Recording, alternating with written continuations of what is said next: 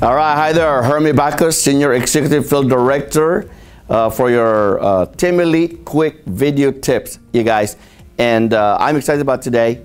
I have 5 things I want to share on how you become very successful in PFA or any business you actually want to run. The number one thing that you need to have is this. You gotta enjoy the process. You gotta enjoy the process. And when I say you gotta enjoy the process, that means you gotta love what you do. You gotta like the products, you gotta like the people around you, and you gotta like the growing process. Anything you do, you wanna be successful, it's not easy. So are you willing to go through the pain of growing in the business? So number one thing that you need to understand is you gotta enjoy this process. It's not easy, but I always realize this, you guys. If you're gonna make $100,000, $500,000, $1 million a year, do you think there's really easy way to do it? Do you know how many people actually go through so many years of training, educating themselves to get the degree, but they still end up broke? In PFA, as long as you enjoy the process and you're willing to grow every day, you're gonna take that next step, which is having that vision. And when I talk about the vision, number one is enjoying the process. Number two, you gotta have that vision. Now, when I say about the vision, you gotta believe you can achieve it. Because how many people you know, they've been dreaming, oh, I wanna make $100,000, I wanna be this, I wanna be that. But because they don't believe they can do it, they never tried it. So in PFA or any business you wanna do, is you gotta look at your vision. Can you attain it? And the best is to really look at that. If you can attain it, is there anyone in PFA that has attained what you wanna accomplish? Because if anything, people does things and they really don't have anyone to look up to. The vision is very unrealistic. And I know we all been taught, hey, have a vision that you know you stretch yourself and it's unrealistic. And to me, you just have to realize that, hey, has anyone attained it? Because if there's someone attained it, more likely you're going to achieve it. So your vision is the second step. Number 3, you got to hold yourself accountable. Now, the challenge for everyone is accountability, right? The next thing you need to look at is who's holding you accountable. Do you get any help? See, a lot of us do any business, we go into sales. Your number one challenge, you don't even hold yourself accountable.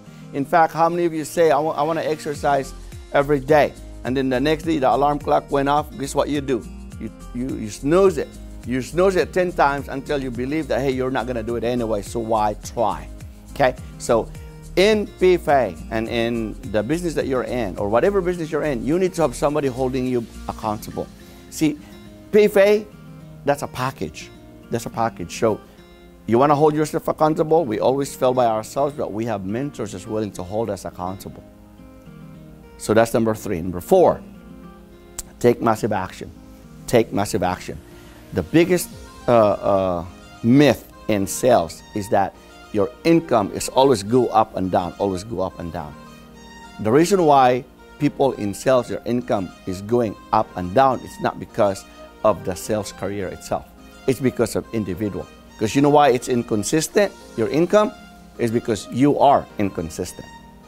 Taking massive action is key to our success, but consistency is a must. So people that take actions massively, the reason why they don't get results is because they don't even know what the action to take. See, the advantage we have in PFA, and the reason why you're going to be successful, because you know exactly what you need to do every day. You need to, you have the plan. In fact, on our team, we have a 90-day plan. So number 1 is you gotta enjoy the process. Number 2, you have to have that vision. Number 3, you have to have that accountability. And number 4, you take massive action, but you know exactly what action to take. Number 5, stay coachable. Stay coachable. You've heard this before. You become who you listen to. So be careful who you listen to. A lot of people out there offering you the heaven and earth offers, and offers you a higher contract. The question you should be asking is this: hey, what have you accomplished before? You become what your mentor is teaching you. So have you accomplished anything you want to accomplish? Because if not, then you want to find a mentor that really has accomplished something that you want. Do you believe that your friend that's making $50,000 can take you to make $100,000? Do you think your friend making $100,000 can take you to $500,000? So you got to be careful on who you're following to, that you're going to be coachable. So stay coachable to the people that can take you to where you want to go. So be careful on that, you guys. So there's 5 things you want to be successful in any business, especially in PFA. Again, number 1, you got to enjoy the process. Number 2, you got to have the vision, and the vision that you know you can reach. Number 3, you got to stay accountable. Number 4, take massive action. Number 5, you have to have that mentor that you want to stay coachable with. You want to take to the top. See, for me, the reason why I stay coachable, because although I make $1.6 million today, my mentor makes $10 million a year.